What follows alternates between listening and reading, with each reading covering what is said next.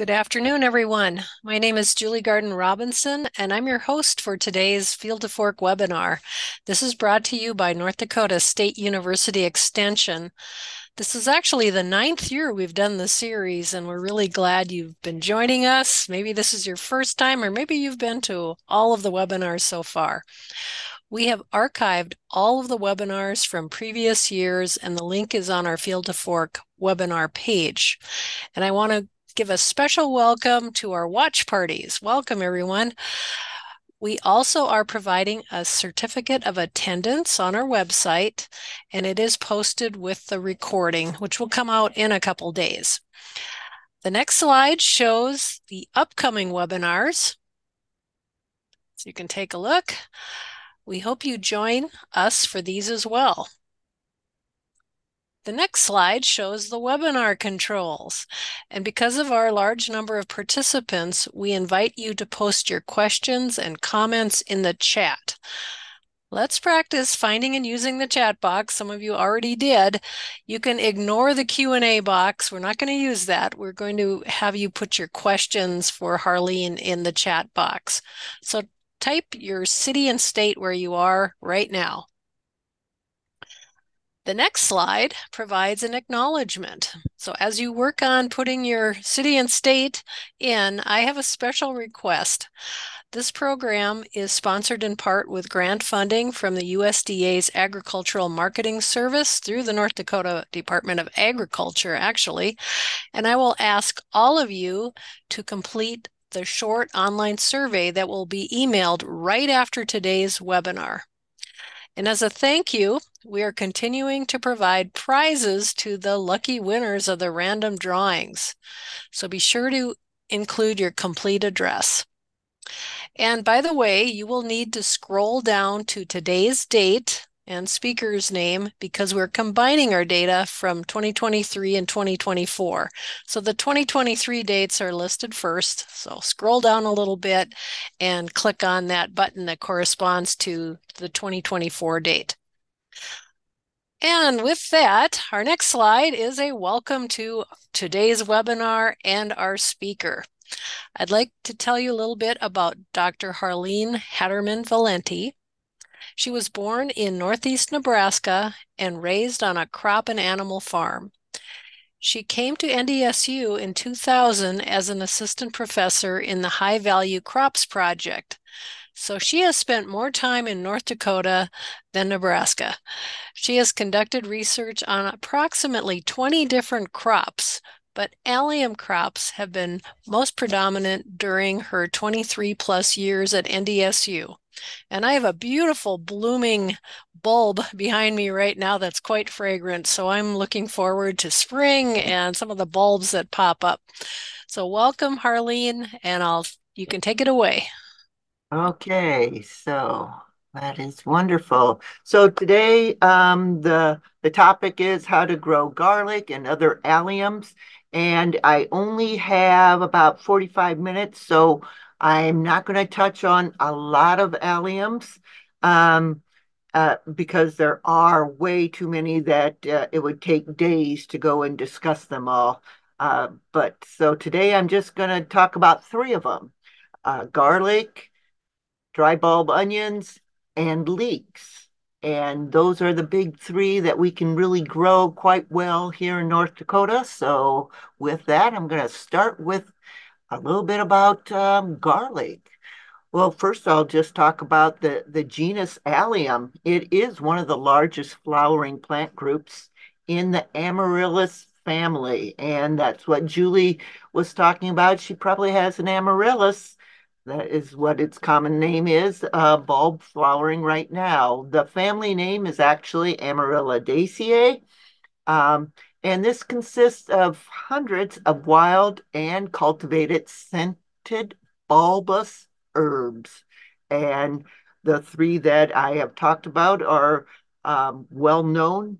There's also a lot of chives, for example, is another one, but there's even herbaceous ornamentals that grow quite well in North Dakota, that Chinese garlic, for one, and ornamental onion that grow quite well and prolifically as herbaceous ornamentals. But today we're going to talk about more of the culinary ones.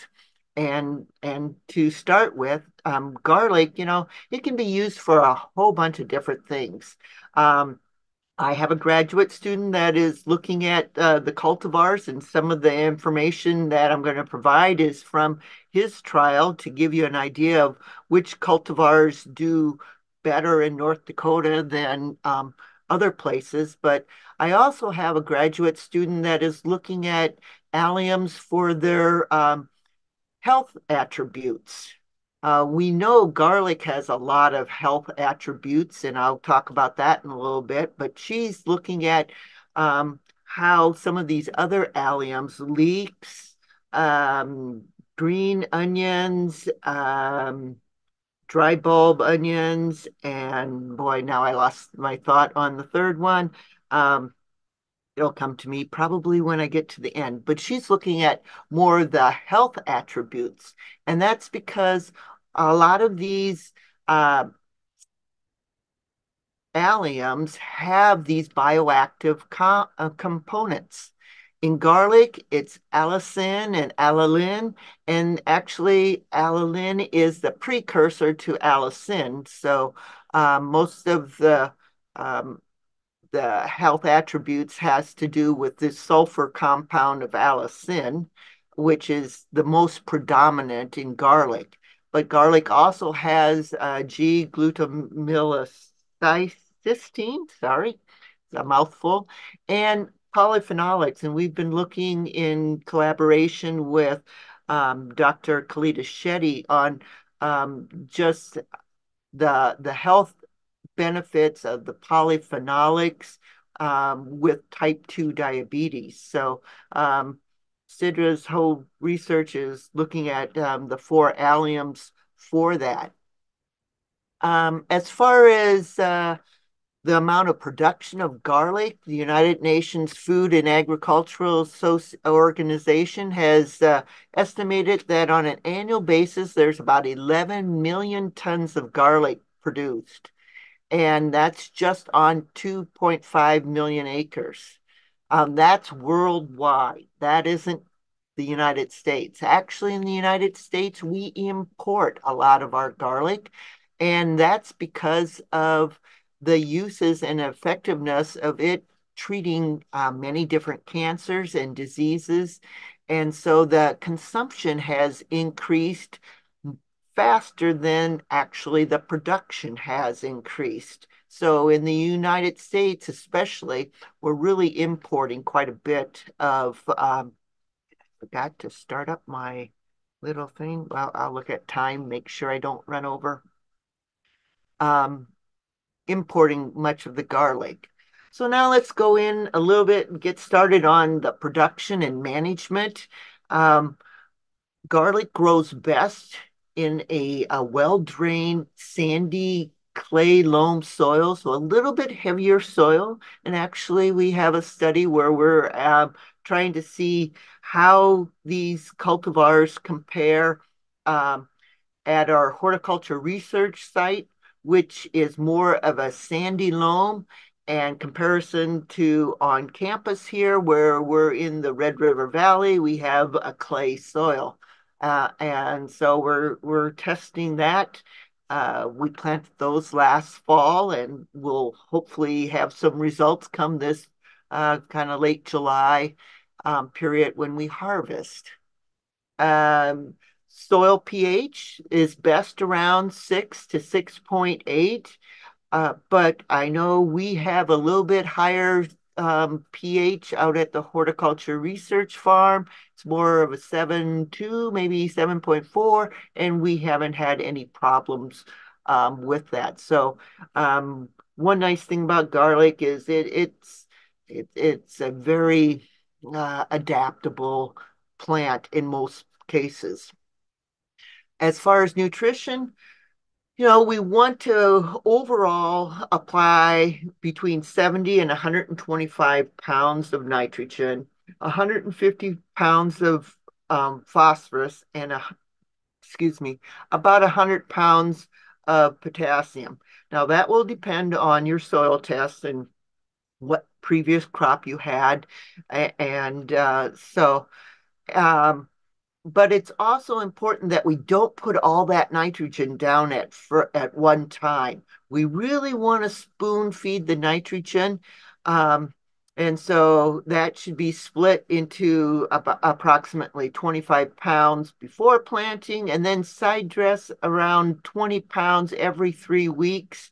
And then we want to make sure we stop 4 to 6 weeks before harvest, because we really want that plant not to keep trying to grow and produce. It has to, um, it's a rather long season the way it is. We need that dry down. We have to go and cure those uh, uh, bulbs, and it also helps if you shut that off so that you don't in the preservation. Otherwise, your bulbs will deteriorate quicker if we keep on fertilizing right to the end.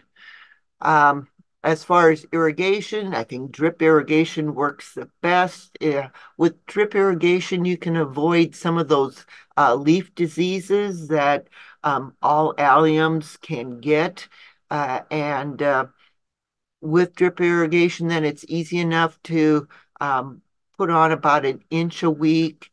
If it's getting towards the end and the plants are bigger, you might need to go and put 2 inches a week when it's some of those hot days, especially like last year. We had June weather, no, July weather was in June, so it was really, really hot. We had a number of 100-degree days, and alliums in general do not really like those hot days, so it's best that we do whatever we can to go and help them through those kind of periods.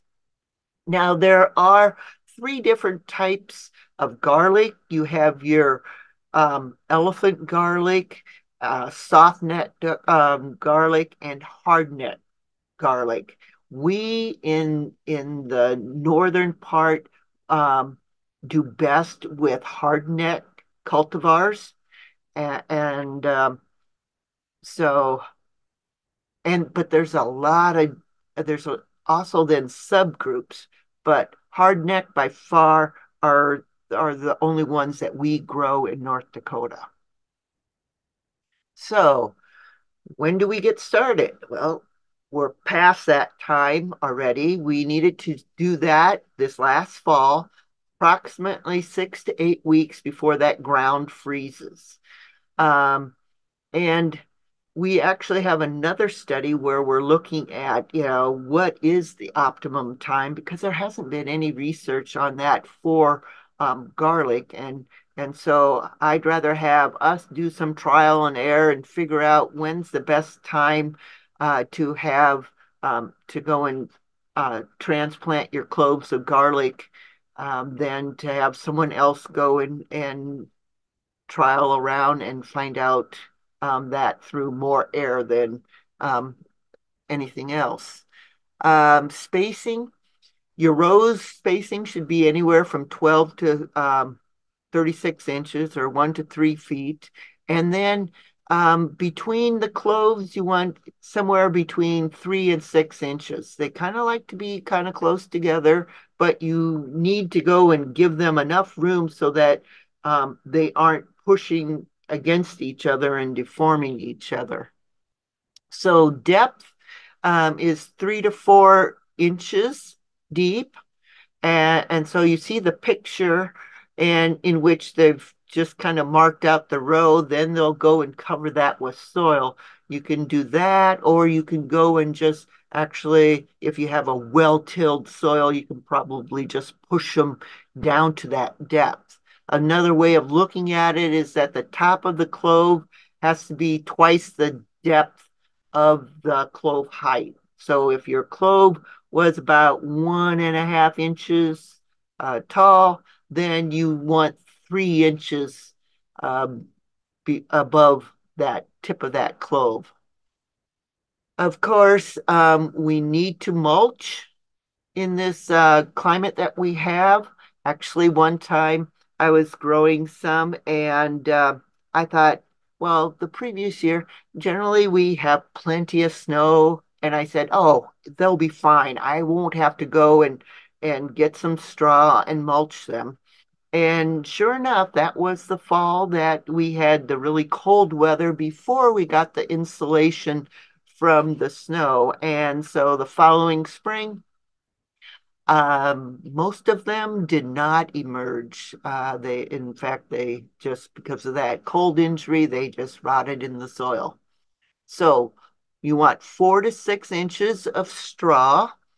And the nice thing about that is, having that straw through the winter, protecting it, you can then leave it there and it provides weed control, not allowing a lot of those annual weeds to get enough sunlight to go and germinate. So it provides weed control as well, and that is always a good thing um, because there's not a lot of way, easy ways to go and for weed control. Usually it's by hand weeding. The roots are rather shallow and you really don't want to go and disturb the roots. So um, mainly it's been hand weeding for especially for a homeowner. I think if we were to have a big commercial grower, then they would have put down their pre-emergence herbicide way before the uh, garlic or the weeds emerged. So let's go on. Okay, some more on the production and management. So, um, garlic will flower, and that flowering stem is called a scape. And that must be removed because if you don't remove that and you allow the garlic to flower, then it's taking away nutrition from that bulb and those cloves and putting it towards that flower stalk and that flower. So you remove the scapes and they can be consumed, or if you have a farmer's market, you can sell them. You can make them into a whole bunch of different things. I'm sure Julie has all kinds of recipes for scapes, anything from a pesto to just pan frying them can be done. Um, and so when you do that, then the next sequence of what happens is it's time to go and harvest. And you're going to go and harvest them when there's about 6 brown leaves, or 60% of those leaves turn brown, I should say. Um, unlike well, they do like onions. They'll actually, that stem will kink over. But you generally want to do that before, you don't want to wait that long because then that plant is also over mature. And especially if you're going to go and try to utilize any of those cloves to plant the following year, or if you want some long storage, they're going to have poor quality. So when 60% of the leaves turn brown, you can either go and try to pull and twist, but I really think the best thing is to have like the picture shows, have some kind of a fork or shovel or something to help dig those because I have gone and um, thought I could just pull them out and no, I'm missing part of the bulb. So I use a shovel and help dig them up. Well, after that, just like other alliums that you want to maybe store, or even if you were going to use them shortly, you need to do some curing. And it's best if you avoid trying to cure these outside in full sun because a lot of times you can have problems with sun scald on those. So indoor at a temperature around 75, 80 degrees Fahrenheit. And you can see as a picture, they have them in these little netted bags so that they can have some air circulation. Uh, and then well, actually, after 1 to 2 weeks, then you cut off the stems and you can then continue to store them this way. Um, And if you do in those kind of situations, then they'll be able to go and be stored for 1 to 2 weeks. If you want longer storage, you need to have them at a refrigerated temperature with relatively low relative humidity, and then you can go and store them. If you're a lot of garlic growers will go and use their own cloves for next for the planting in the fall. And if you're going to do that, you have to make sure that you store those cloves that you're going to use for your seed at around 50 degrees Fahrenheit with that relatively low relative humidity. If you don't, if you go at temperatures less than 50, that hastens the breaking of dormancy. So you're going to end up maybe having a longer shoot, and it's really going, I mean, you don't want that shoot really above ground in the fall. So you're trying to plant it so that it gets a start, but you don't want it above ground. And it's going to be difficult to do that when if it breaks dormancy early. Likewise, if you go and store them at a much warmer temperature, greater than 65, that actually will go and delay the sprouting and thus going to also throw things out of whack because you really want to have those come up in the spring because they don't do really well in really hot temperatures. And so if you have that earlier emergence in the spring, they'll get mature and you won't have to worry about that. See you on my time. Okay. So now I'm going to just talk a little bit about some of the cultivar trial that Stephen is doing. And so he's looked at these 29 cultivars, and you'll see that some of them say 2021 and have the same name. And that's because we're actually using the seed, I guess, the cloves that we planted in 2021, seeing if there are certain cultivars that do better, that are more adapted to our environmental conditions that would work better for someone who is trying to go and use their own seed and continue to use their own seed, or maybe sell garlic, and so that's why those say 2021. Um, as far as then results, so this is the results that Stephen got from 2023. And initially he was looking at the number of leaves that are produced because more leaf production just means there's more photosynthetes that go into that bulb, so help that bulb get larger. And of course, that's what we want. And when you look at this is 30 and 45 days after they emerged from the soil. And we see here that, we have a number of them that are doing well. Both they are producing around 6 leaves at 30 days, and at 45 days, they're right up around 9 days. One in particular went from only producing about 5 leaves at 30 days and really shot up the leaf production. That was Ukrainian red. And by 45 days, it was up to 9 leaves. When we looked at then 60 and 80 days after emergence, the order hasn't really changed too much. There was, they really didn't go and do a lot more growth, except for like Ukrainian red.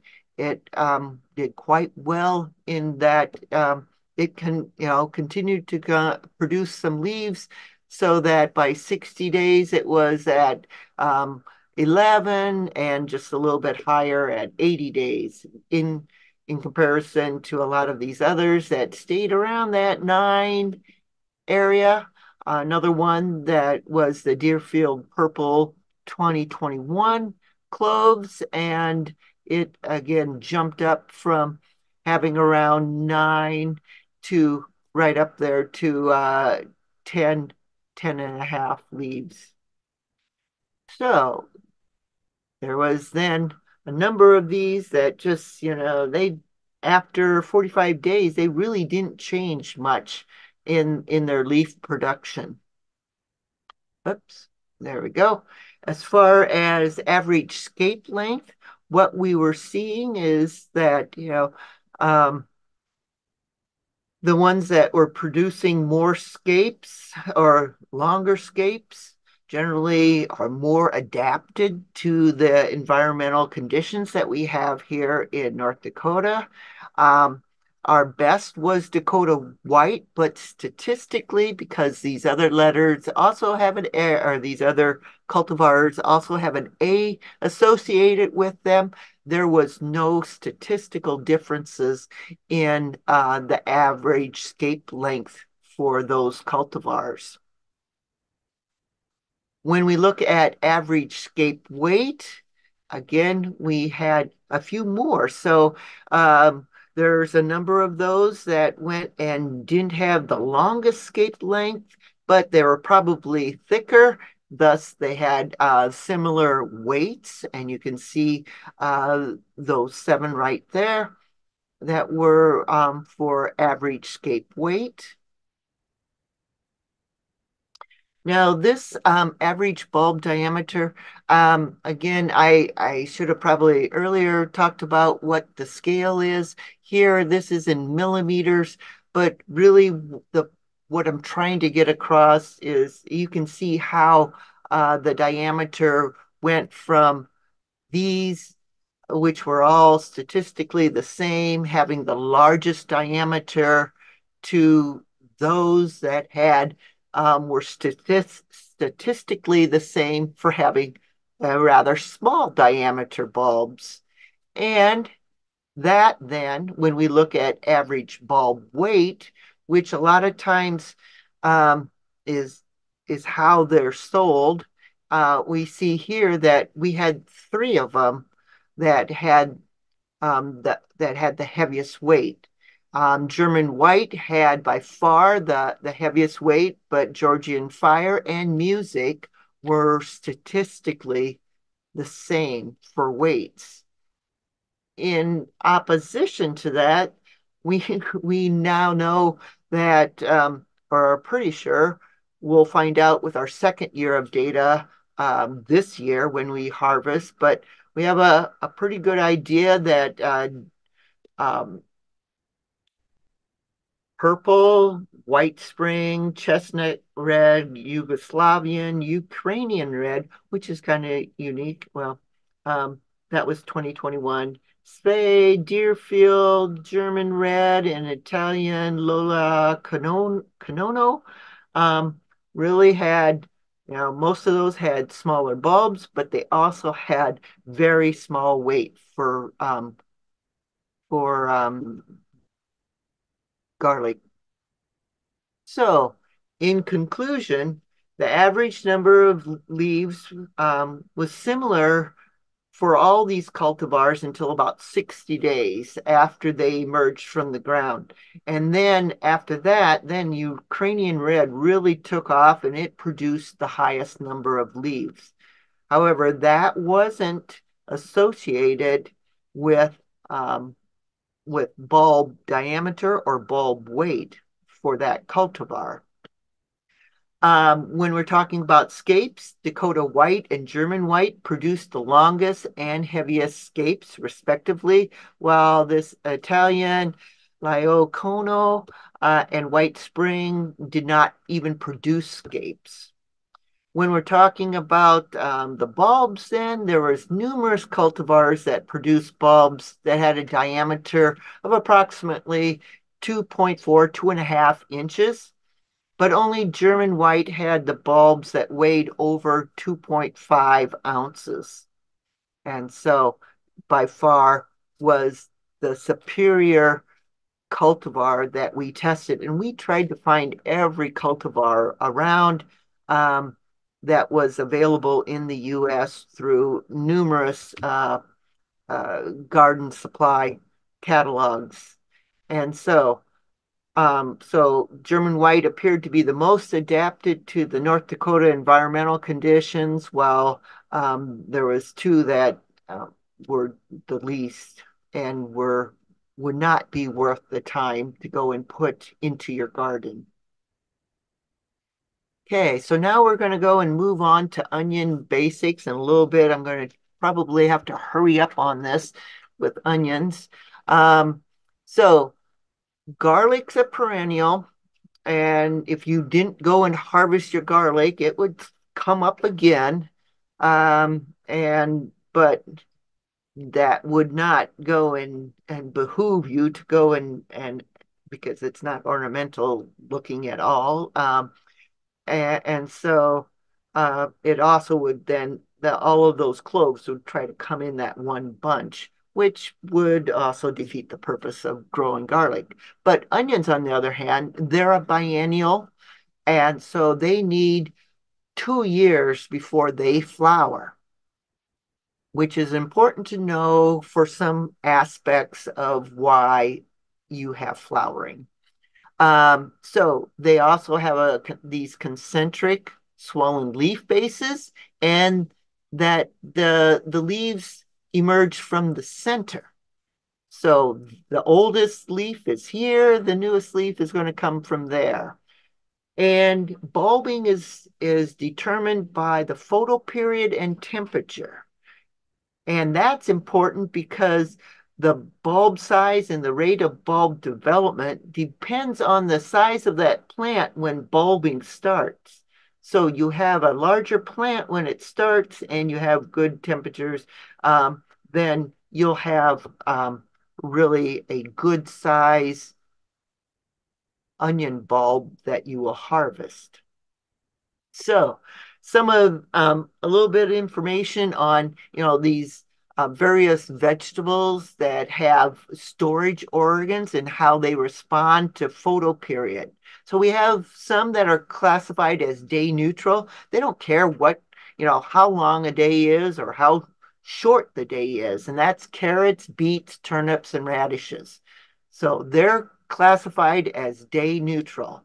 You plant them, and when they get, as they mature, that storage organ will get bigger. However, onions and garlic are long day, and so that is triggered by their flowering or their storage. The bulbing is actually triggered by long days. There are some exceptions, but it's still considered a long day, and I'll talk to you a little bit about that. On the other hand, we have short day um, vegetables, potatoes, sweet potatoes, yams, and cassavas that actually the tubers start to form in response to short days. So just a little bit of more um, information than maybe you wanted to know. There are different onion types, but I'm thinking I'm going to run out of time. And so I'm going to kind of just pass over this because really um, you're going to order what's available in a or what's available in the store or through a catalog, and that's already been they've kind of tested these cultivars for various areas. Other classifications include skin color. Of course, you've probably seen that in the store where you can buy reds, whites, or yellow according to the mildness or pungency. The yellows that we are accustomed to growing for storage are much more pungent and usually the ones that do not store well are much more milder in taste. They can be categorized also according to their shapes. Now, here's where, I said they're a long day for that, for the bulbing, but within that, um, they, this is so crazy. They'll still go and say you have short day, intermediate day, and long days, but they're all long days because you can see the short day ones for bulbing is 12 to 13 hours of day length. The intermediate need 13 to 14 hours, and the long days need 14 to 16 hours before they start to bulb. And those short and intermediate ones are really for, I'd say probably Kansas on down, and the short ones are Texas, Florida area. Okay, sets versus seed. You know, um, Really sets have higher vigor and in especially in less favorable spring conditions, so they're going to take off quicker. They also provide a more consistent stand establishment, but with that, they're more expensive in comparison to seed. If you bought a dozen sets versus 12 seeds, there's quite a difference there. Another thing about the sets is they're earlier at maturing and they require a shorter growing season because with the sets, you generally already have 4 to 5 leaves in that set. And so you see this picture here, and the sets you could see are so much further ahead of the seed. In North Dakota, commercially, we generally plant just because of the cost of the sets. And um, since I don't think anyone's going to be doing this, and this is available in the handouts, I'm just going to go and kind of just go over pass through this. But growers that are commercially growing onions, they're going to try to plant as early as possible, and they do it in these double rows, as you can see in the picture, because onions, they kind of like to be by each other and do much better. And they're really wimpy getting out of the ground, so they need as much help as possible. Some will do transplants, but to go and get put through transplants, you need to start those 8 to 9 weeks in a greenhouse or indoor with adequate lighting. Um, and you have to really um, be careful that you don't have any vernalization occur. And that's also true with those sets. Uh, and I think I'll go over that in a little bit. The sets are next. This can be costly. At one time, the growers uh, were there are some growers that use actually transplants because they're already growing some other vegetables and they have a vegetable transplanter, and so this works out quite well. This also goes and gets them a very early market because the transplants will be just as early as sets, so that you can get an earlier market and thus get a better price, or they'll do it for those late maturing Spanish types in more of these more northern states. As far as sets, if you're going to use sets, you want to have them be less than a half inch in diameter. Uh, if you happen to go and have a few of those that are larger, usually what you can do is just use those for green onions. And the reason I'm saying this is because if they're larger than that half-inch diameter, they've been put into a cooler and shipped to wherever for these garden centers or box stores to go and sell. And if they're larger than that half-inch diameter, they probably have gone through the juvenile stage and thus can be vernalized to think they should flower. So those larger ones are going to probably go and flower on you, which is something that you don't want with onion. So spacing, um, we kind of talked about that. Weed control in commercial, it's very rigorous. Onion are just like garlic. They just don't ever canopy. So weed control is really, really important. But, all the alliums have a very fibrous, shallow root system. So you have to really be careful. So if you're pulling weeds, you don't allow those weeds to get really, really large because if that are growing next to the onions, because that will actually go and cause some injury, and they may just kind of stop their growth for a while, which, you know, in our short growing season is important not to have anything that slows things down. Um, so watering, you can see what that is. Fertility, again, just kind of like the garlic, you want to more spoon feed the nitrogen. You don't want to go and give too much up front, and you don't want to go too long um, with fertilizing uh, the onion either. Generally, you want to stop by July in your fertilization, because if you go past into August, then you end up with onions that have really thick necks, and those tend to be soft when they cure, and you end up getting a lot of disease problems with that bulb rots because of that large neck that stays soft longer. Okay, so we kind of talked about um, bulbing, and I think I mentioned that it's controlled in onions by that long day. So location is important. I said it was um, day length and temperature. So this is why it's really important that we have the right kinds of cultivars, those long day ones.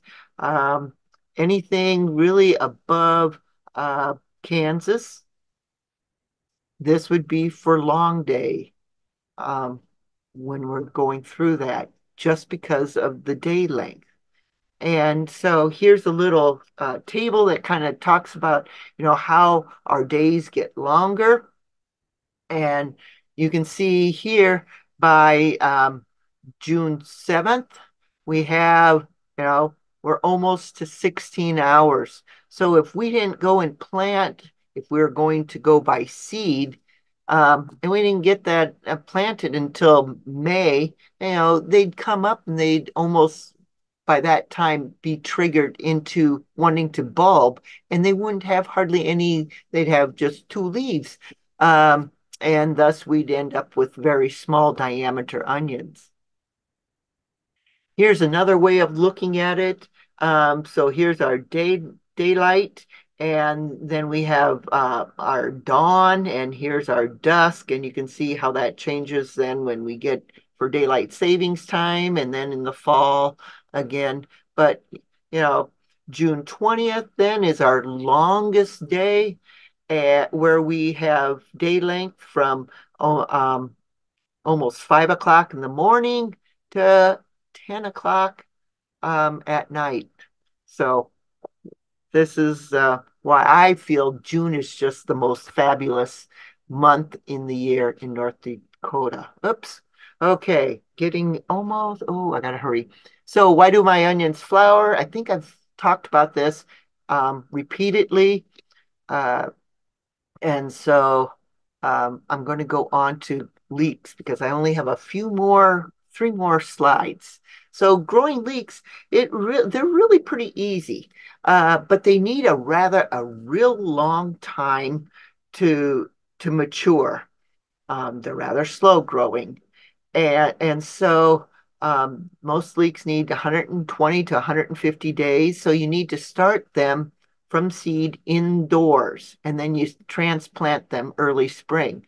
You can, to go in, you really want to have this stalk long and white. This one's not really quite there. I mean they didn't have these buried very long. To do that, you can either go and keep throwing soil up, or you can plant them in a furrow and then slowly fill in as that plant grows larger and larger. Um, the water is about the same as onion and garlic, but they can tolerate, and actually onion and garlic can tolerate cold too. Um, the problem is that you know what what happens here is different because you have this bulb only in onion and garlic. You know you harvest end of July, first part of August. So, I mean, you can't even get to the cold temperatures there. But with leeks, because they're tolerant of cold, you can actually let them and delay your harvest, and maybe just pick them as you need them after that first frost, because a lot of times here in North Dakota, we'll get that first frost, and then we have a month of really rather nice weather. So the fact that they can tolerate that cold, you can have fresh leeks for quite some time after that first frost. So start them indoors, February, March. You transplant them when they're 10 to 15 weeks old. You don't want to wait too much longer than that, because then they'll go through some kind of a transplant shock. And if you go less than 10 weeks old, they're just going to be so small, very difficult to handle. Before you transplant them, you want to acclimate them to the outside. So about a week where you have them in kind of a protected area where they aren't just getting wind whipped all over the place, but they're starting to adjust to the outdoor breezes more, and a lot more sunlight. So acclimate them for about a week. And then when we have average daytime temperature of 45 degrees or above, you can go and transplant them. And I think you can't, because 2 weeks ago we had above 45 for a few days. You just don't go and do that in North Dakota, because all of a sudden we can have a blizzard again. And so, you want to wait until 30-year average is above 45 degrees for your location. Planting pretty much the same as the others, and we fertilize. So depending on the cultivar, you can have some shorter ones that are mature when the stem diameter is a half an inch. And the larger ones, you want to wait until that's about an inch in diameter. And then again, I would dig these instead of trying to pull, because they have quite a root system. And just pulling, many times you're just going to pull off that bottom part. So, one other thing is try to thoroughly clean before you use, because if you're filling that soil in from that furrow, you might get some soil down into those leaves. And you can eat both the green leaves and this white stem that turns white because of the soil around it. And so, with that, just a little bit over. Sorry, Julie. That's great. Well, thank you so much. We have a number of questions, so I'll quickly go through these. First, two questions. One's about hardneck and the other's about softneck. So why are hardneck varieties of garlic best in North Dakota?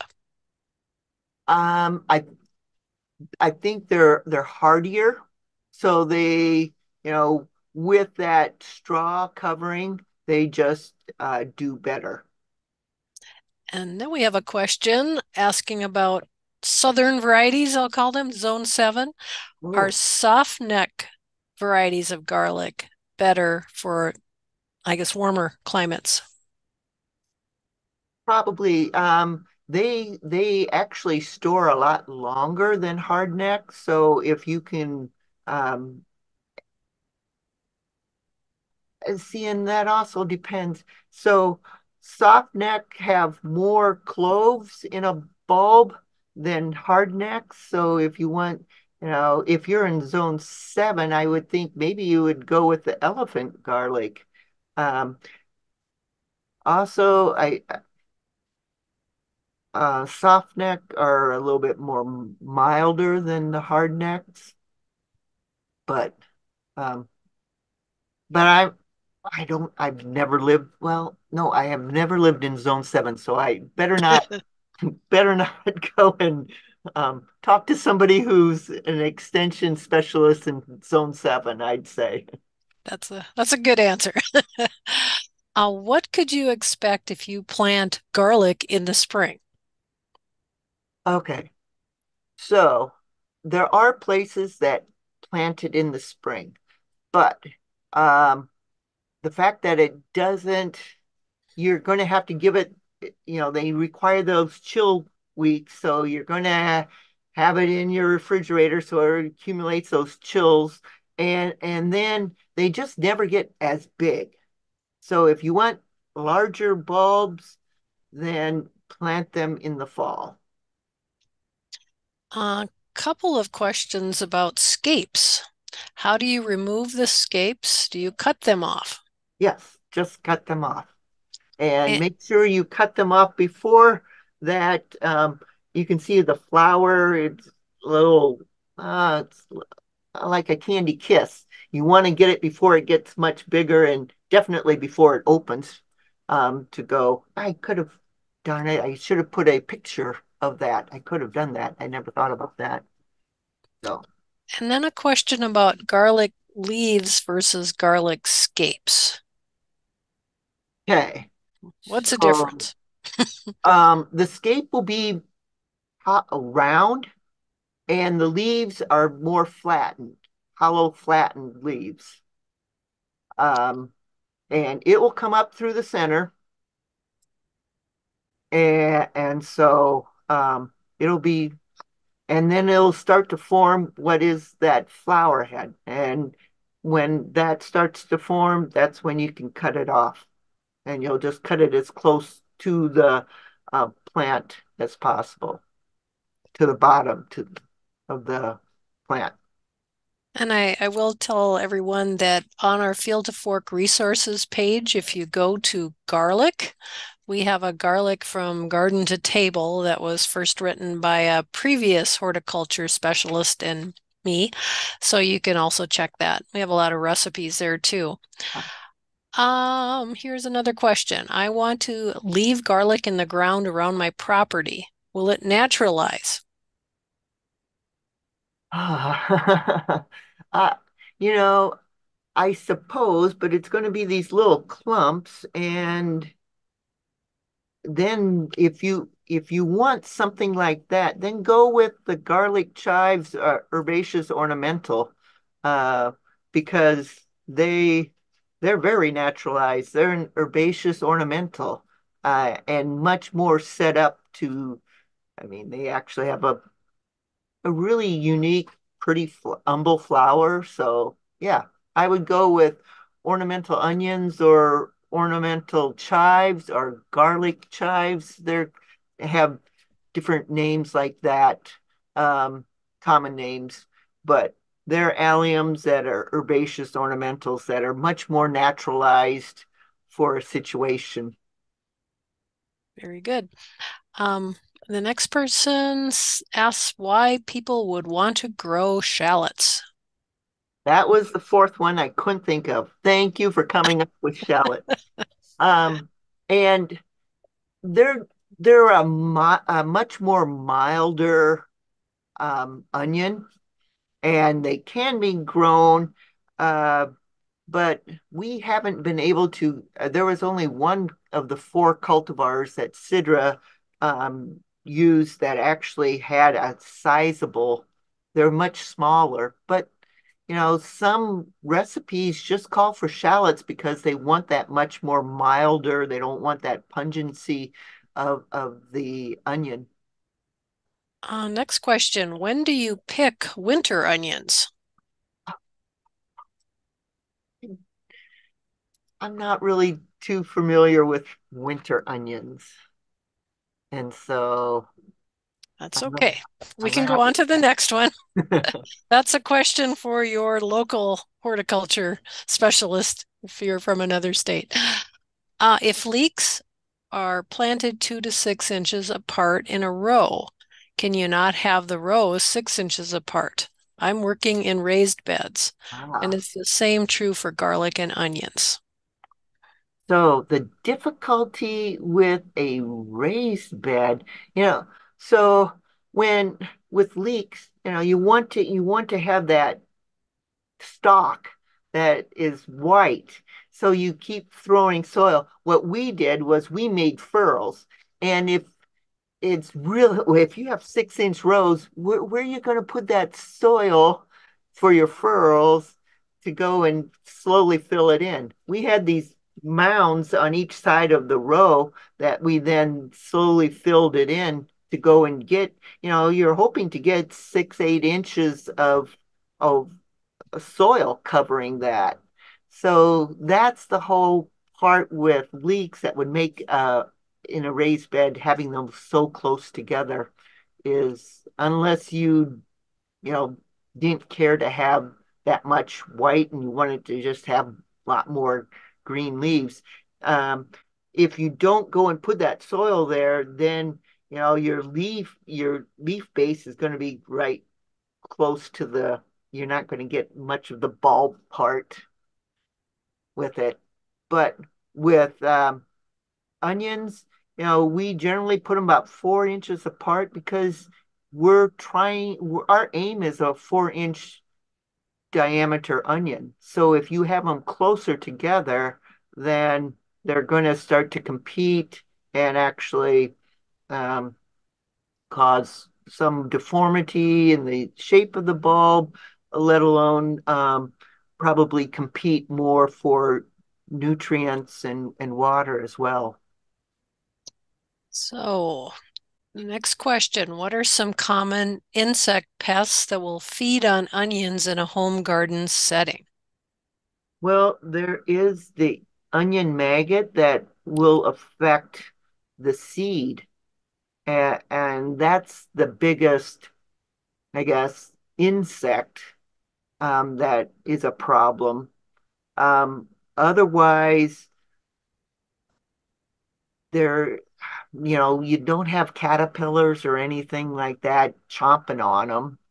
Uh, but yeah, the but there are some leaf spots, and then of course some bacteria that if you have bruising that can cause problems. But the biggest problem is if you fertilize too much and you get those with onions especially, you get those larger necks that stay soft and they don't dry down so fast, then you have a various fungi that get in and start causing neck rot problems.